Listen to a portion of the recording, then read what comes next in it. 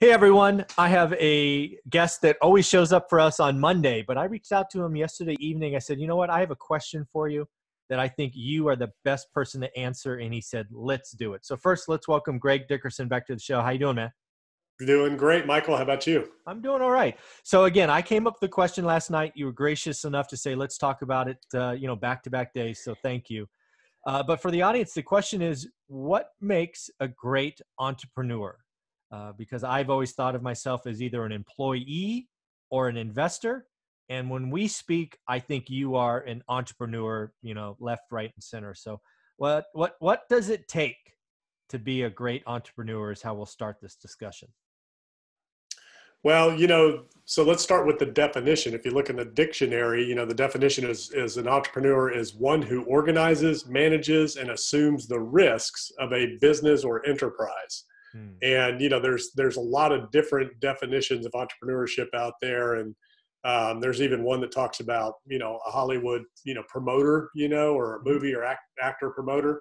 But to me, what entrepreneurship is creating something out of nothing, solving problems, creating opportunity, and building, growing, and scaling businesses. To me, that's what entrepreneurship is, creating something out of nothing, solving problems, creating opportunities where problems lie.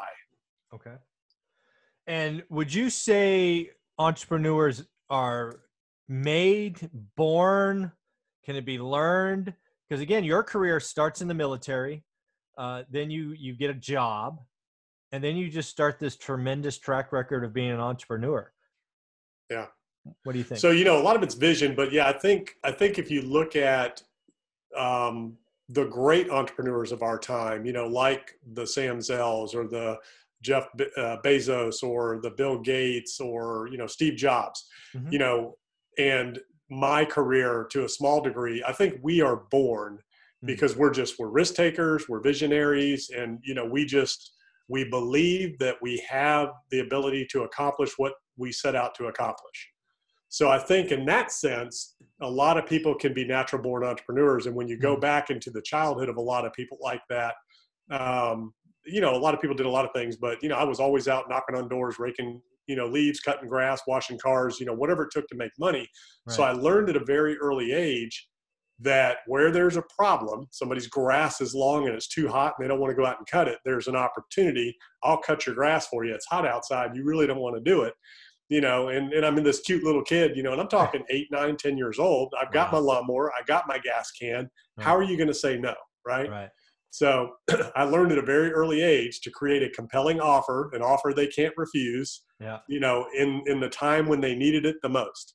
So, I think that was born into me, but at the same time, my dad would not give me money. He said, if you want it, you go make money and earn it and you pay for it.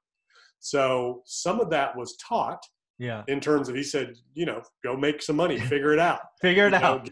Yeah. He didn't, I don't know if he taught me how to go knock on doors and do that, because he never went with me. He just said, there's a lawnmower, there's a gas can. If you use it, you're going to pay for it. Right. And he would take a percentage of everything I made to cover the cost of the gas and the maintenance on the lawnmower. Wow. And I had to do the maintenance, clean it, and all that. So he taught me how to take care of it. He taught me the cost of doing business. But he basically said, if you want it, go get it. All right. So I love that. So you want it, go get it. Because again, I think you're right. I think, you go back and you listen to Gary Vaynerchuk. I'm sure you know who Gary V is, right?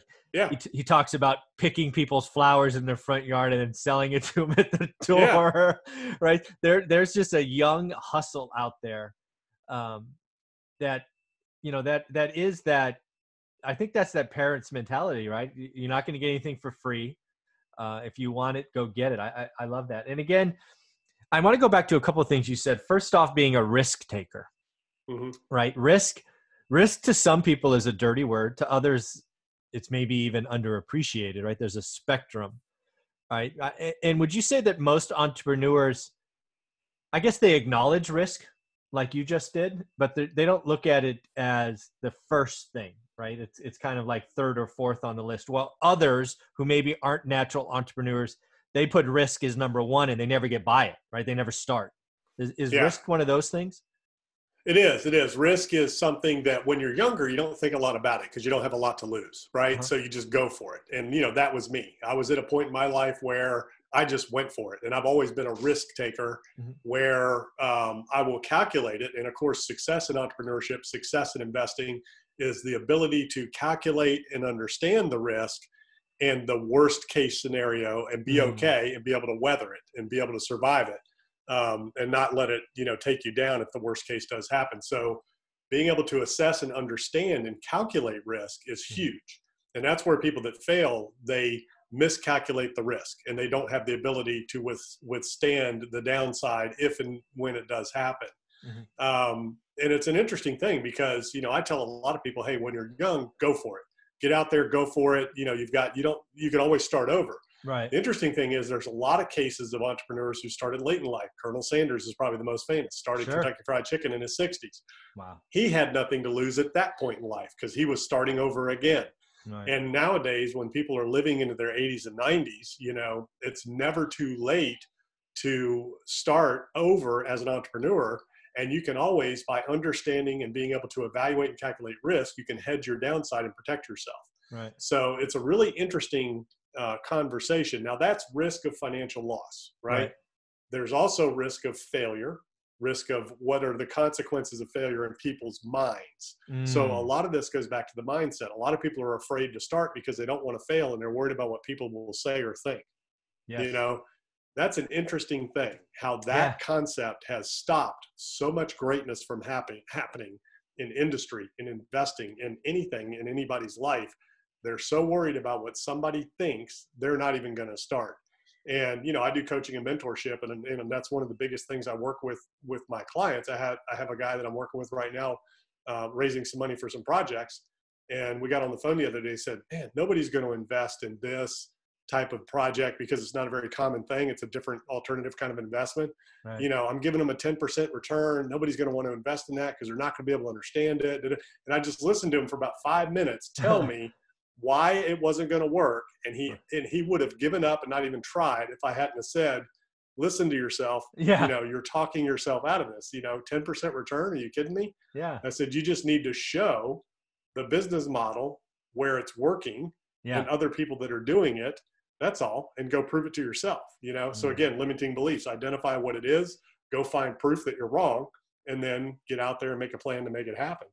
But he would have just given up right there on the spot had I not, showed him what he was doing. Yes. Like tape recorded. Here, listen to yourself the last 5 minutes, right? Mm-hmm. Yeah, that would have been a fun conversation to listen to. But I do think risk is that one of the variables, and I think there's many I've already picked up on in this conversation that really designates, in my mind, I'll call it employee mindset versus entrepreneur mindset. I don't know if that's a thing, but that just hit me.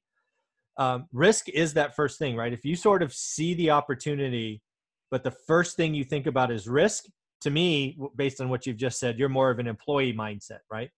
Where if you look at the value or the thing and you kind of break it down and risk is like 4th or 5th on the list, more of an entrepreneur mindset. Does that, again, I just came up with it. Don't know if it's a thing. Does that feel right so far? Yeah. I mean, that's part of it. The whole employee entrepreneur thing is a different conversation too. Risk is one conversation. Why somebody becomes an employee versus an entrepreneur is another thing. And I did work in the corporate world, the Navy right out of high school. That was a job. Yep. And then after that, I worked in a corporate environment as well as some other things for a little while before I started my own company. But I always had it in me and knew I was going to do my own thing. And I was a horrible employee. I cannot work for anybody, I can work for the employee. Yeah, terrible. You did not want me working for you, right? But I am a great employee for the people that work for me. Yeah. So think about that concept, because my concept of leadership is serving others. The CEO is at the bottom of the pyramid serving up. So when I was, in my organizations, I look at it like I work for the people in my organization. It's my job to give them everything they need, tools, training, systems, and support to be successful and clear direction and know in certain terms exactly what's expected and when, and then hold that performance accountable to the goal. As a CEO, as a leader, that's what your job is. You are there to serve your people, which means you work for them, right? Yeah. So I was great in that environment, horrible in a job. Know thyself, Greg. Know thyself. That's what just jumped out at me. That's awesome. The other thing I want to go back to in your opening is belief. And Yeah. again, I could be wrong, but one thing I see in you and I've seen in others as I research this concept is entrepreneurs have almost an unbelievable belief in themselves or what they're doing. Where again, if I go back to being an employee where I kind of certainly have belief, but it's nowhere close. It's almost superhero-like in the entrepreneurs that I see, like yourself, the belief that you have to make it. Is that fair? Oh, it's huge. You have to believe full on in what you're doing, what your product is. And if you go back again to the iconics, probably the biggest case of belief that we see out there right now is Elon Musk, right? Yeah. I mean, people call him delusional to a degree, but man, that guy has some serious belief in what he's doing. And then you look at like a Bill Gates and his product and a Steve Jobs and his product and ideas. And then you look at, Jeff Bezos, who didn't really have that much belief. He was just selling books in his garage and had no clue where that was going. But as he's grown, his belief grows. Right. So it can be different levels, right? It doesn't always have to be the world-changing idea when you start, but you still have to believe that what you're doing will solve a problem and create opportunity, create something out of nothing. To me, that's the ultimate definition of entrepreneurship. Creating something out of nothing in the belief that what you're doing will solve that problem. And that was, it's almost the, the intelligence of ignorance, right? You don't know what you don't know. That can hurt you, but it can also be your greatest asset, because early on in my life and my career, I didn't know that I couldn't do anything. I thought I could do everything. And that was the belief that I had in my mind. And that's the belief I pour in my mind within my limits, right? I'm not going to go be an NFL quarterback, or something like that. But within the realm of business, I had no limits. I believed that I had no limits. Now, the only limiting factor was what I knew at the time applied to the vehicle that I had at my disposal, vehicle being business model. So the difference between the billionaires out there and people like me is just that. It's having the right information at the right time applied to the right vehicle with a mindset of limitless belief, knowing that you can do anything. And that is where greatness happens and greatness is created. And that's really the difference. If you study billionaires, and the most successful people in our society, and I'm not saying that the be all end all of this world is to be a billionaire. I'm just talking about the world of business and financial success. That's all. So if you look at investors, entrepreneurs, titans of industry, and you study them, that's really the difference. They had the right information at the right time applied to the right vehicle with a belief of limitless opportunity and availability. And they just went for it, and they just kept growing and scaling and doing more and more and more. Whereas most people will stop at a point. Right. Even me, I got to a point where I'm like, that's enough. Now I'm going to go into, some other things and do some other things and kind of share what I've learned. And I'm on a path of what I'm doing right now. But I'm not at this point in my life willing to risk everything I've worked for, and have to start all over again. Yeah. So that's fascinating for me to just kind of sit there. Now I want to go back to, again, our very first conversation back when we did that interview of you, A Truck in a Toolbox, as I remember the title. So you quit your day job, or you quit your W-2, or you're no longer an employee. It's your thing. Right. Do you remember what your vision was for that? I mean, could you have envisioned where you are today back then? Or was it stages, like maybe you were talking about Jeff Bezos, right? Went from selling lots of books to all these other things. Did your belief grow, or did you always see yourself by the time you were, just north of 50, where you're at now? I mean, do you remember? Yeah. So my belief in what was possible grew because, again, I didn't know what I didn't know back then. I didn't know about real estate investing and all that. All I knew was I'm going to start this handyman remodeling company and grow that into the biggest company in that area. So that's what I did. And then once I hit that, I learned how to build houses and develop real estate. So I wanted to build that into the biggest company doing that. And that's what I did. Right. But again, it was in that area, limited to that geography, because that's just what I knew. Right. And that's where I was. And I didn't want to be traveling all over the place and doing things, because I was raising my kids and involved in the community. And, for me, with the knowledge and skill sets that I had at the time, I was maxing out there. And if I'd have had the knowledge that I have now back then, I'd probably be a billionaire right now, because, it's a different set of skills and a different knowledge. And it was, formed by the people that I'm around now and that I study now that I didn't have access to back then, with bigger ideas and bigger thinking of what I could have done. Right. So it's really interesting. Now, the other thing we never talked about that you don't know is there was a time back at that time when I started that business, I had a job offer with the Park Service down there on the Outer Banks, and they handle all the national parks. Now, had I taken that job, the mindset was, it's a good, stable job, benefits, and retirement. Okay. I don't know where I'd be right now. And I was offered the job. I had a friend of mine that was working there, and he wanted me to come work with him. Right. And I turned it down. And, it was a $20,000 a year job. This is 1997, 98. It was a $20,000 a year job.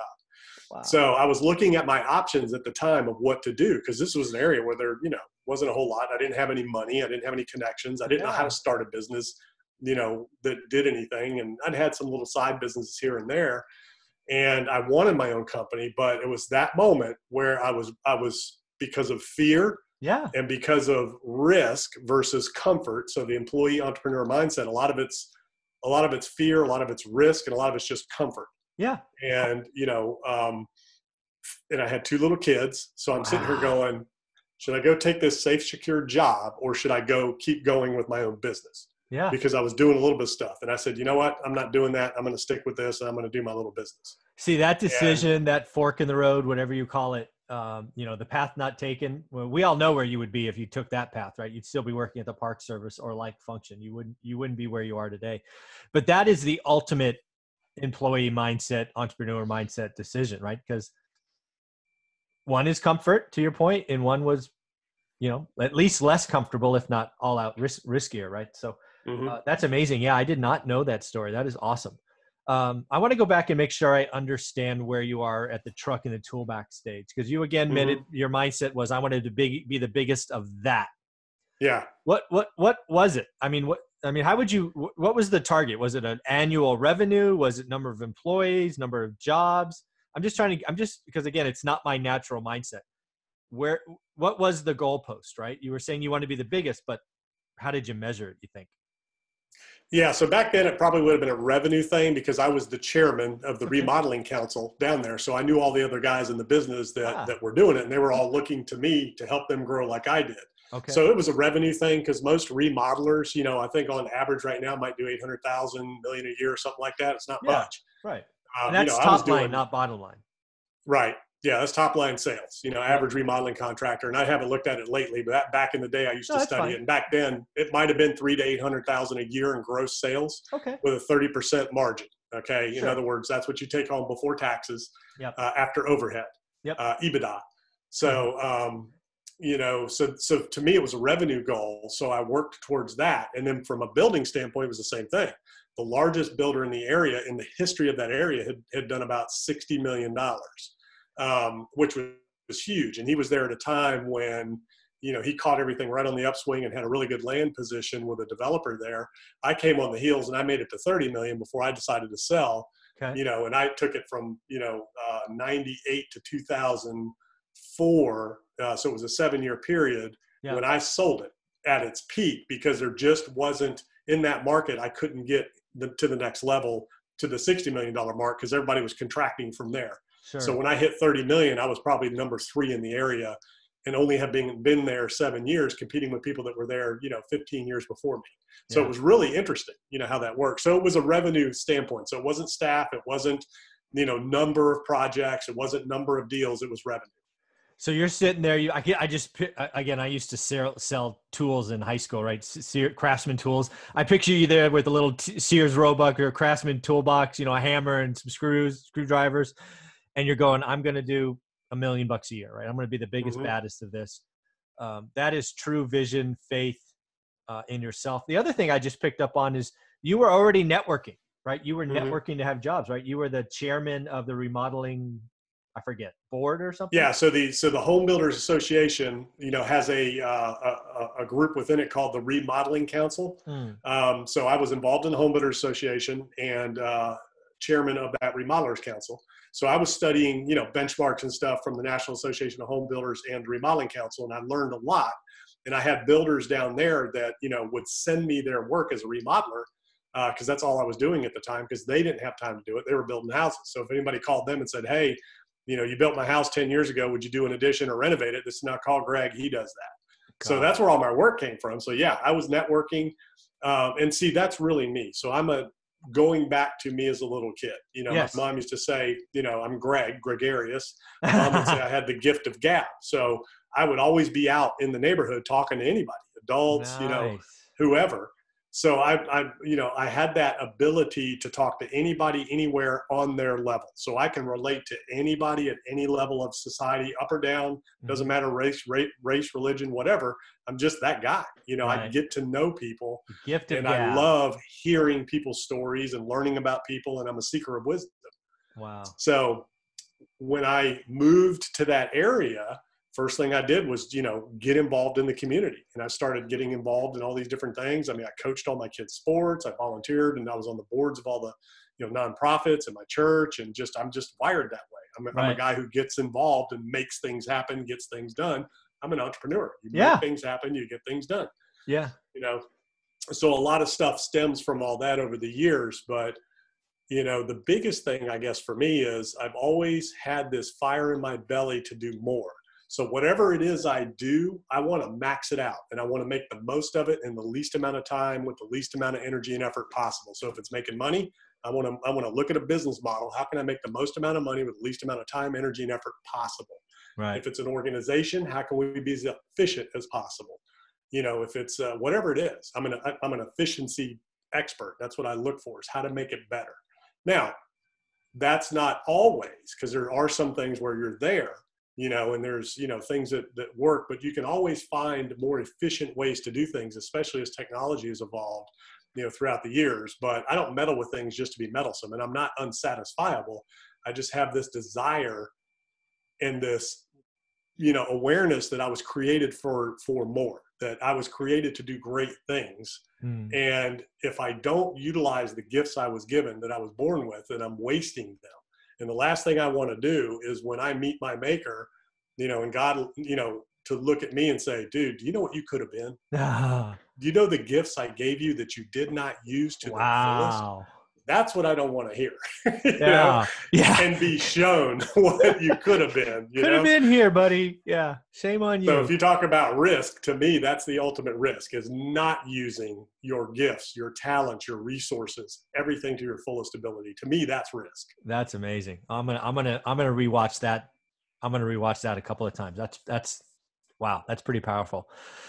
So let's switch gears a little bit, because again, when we were communicating yesterday, it was the employee mindset, which is what I think I have, the entrepreneur mindset, which you clearly have. But there is this third leg of the stool, at least as I see it, and that's the investor. Right? Now, do you see the investor mindset different than the first two? Is it a flavor of one or the other? You know, what do you think about an investor mindset? Yeah, it is different in the sense of a of a profession. Okay. And a vocation. Now, nothing wrong with employees. I don't want anybody to watch this and think we're bashing employees or anything, because, you know, entrepreneurship is not right for everybody, and you don't want to just leave your job and go do this. You know, amen. You got to have skills, training, education, and the ability and desire, and you know, all of that. And there's a path for that, and you need workforce, you need employees for the world to go around. So that's nothing wrong with that. Yeah. An entrepreneur, again, is by vocation is a business owner. Okay, it's somebody who's involved daily and actively involved. When you move to the investor level, which is where I evolved to, you know, entrepreneurial investor, you then own and you make investments in things that you're not involved in from a daily standpoint. Right. So to me, that's the difference. So an employee works in the organization. The entrepreneur creates the organization. Yes. The investor is the one that's over all of it, that's not in anything on any daily basis. You're basically just, you know, investing your funds and funding the operations and making investments. And managing the little tweaks here and there, and, you know, okay. So and you can be totally passive, like a market, you know, or something like that, or a real estate syndication where you're an investor that's just totally passive and you have no active involvement. Then you have activist investors, you know, at the equity level, stock level. where they come in, take positions, get on the board, and then they affect change. Yep. And then you have equity capital, active investors like me that invest either intellectual capital, time, talents, or cash. And then I take over, like a Marcus Lemonis model. Like if I'm going to invest, I'm going to have control. Right. That's me. So I'm activist. If I'm going to invest, I want control. I see that in you. I get that one. That's very cool. So this is so much fun for me. And again, back to the employee thing. Again, folks, I've said this lots of times on my channel. I was a good employee, right? That was my mindset. Again, I've talked about a mantra. My mother watches these videos. I don't know if you've heard me say that. She'll watch this video. So she's going to hear this. And I know I'm going to get a text later today. She had a mindset. She had this mindset when I was going to grade school. It said, now, Michael, go to school, get good grades, get a good education so you get a good job, make a lot of money. She said that to me every day for the better part of 10 years. I mean, it's like tattooed on my brain. Mm-hmm. So again, I consider myself a good employee, right? I got into an organization. I used my tools and traits. I understood the job. I always tried to do 150% of the job.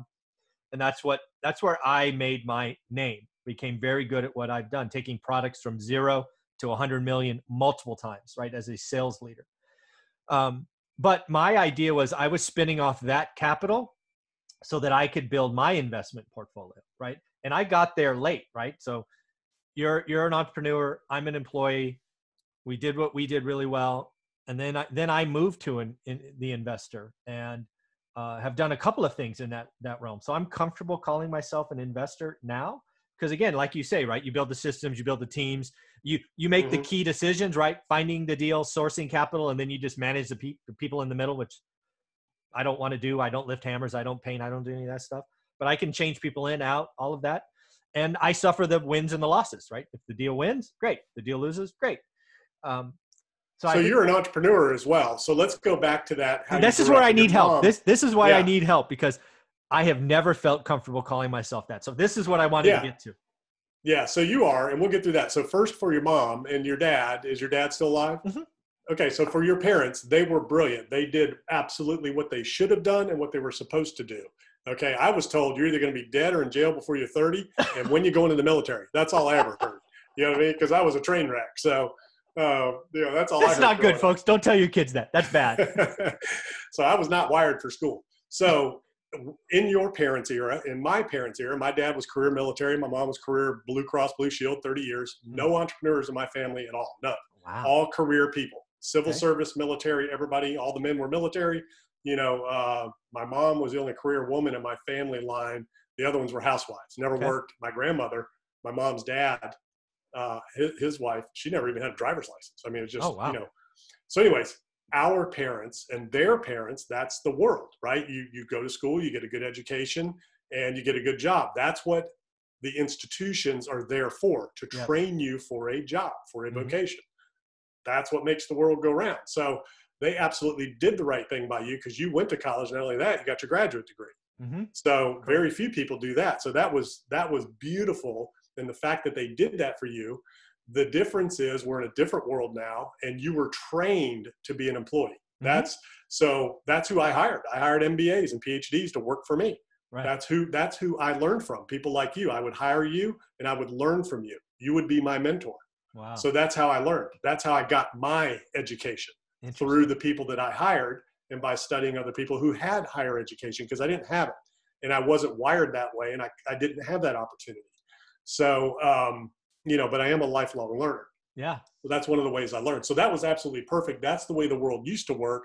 It's very different now, because you used to be able to count on, going to school, going to college, getting that job, and then that company would take care of you the rest of your life after you put 20, 30, 40 years in there. It doesn't work that way anymore. Very different world now. As we've seen, anything can and will happen, and there is no loyalty in the corporate world, and even the big companies can go bankrupt. GM, Enron, some of the Amazon can go bankrupt, folks. So can Facebook, so can YouTube. These companies can go away.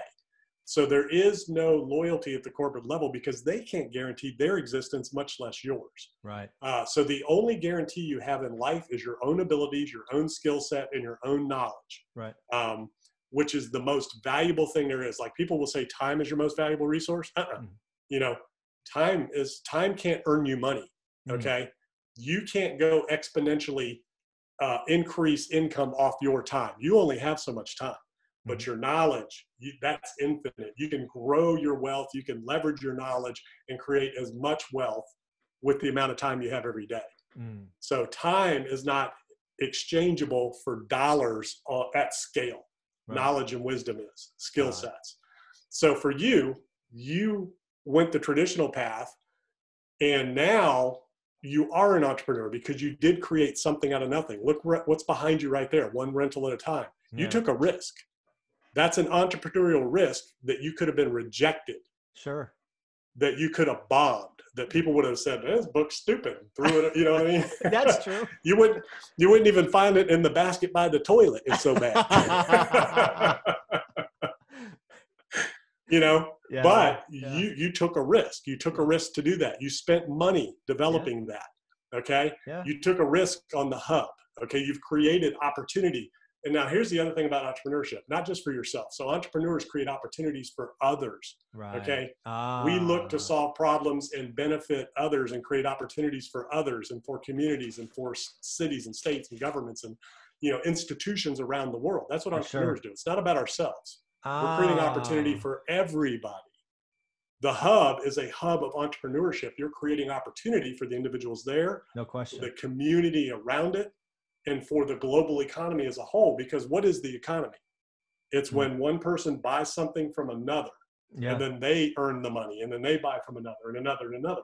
That's what makes the world go round on a global macroeconomic scale now. Wow. That wasn't there when you were a kid. Didn't work that way. Yeah. I mean, the economy did, but the global macro connectivity of the economy wasn't like that. So you are absolutely the epitome of an entrepreneur. I have to get comfortable with that because everything you've just said is absolutely right. I'm so happy we're having this conversation because, again, I've been stuck on that. Because when I look at guys like yourself, whether, you know, at your level, below, above your level, I'm like, I'm not him. I don't do that.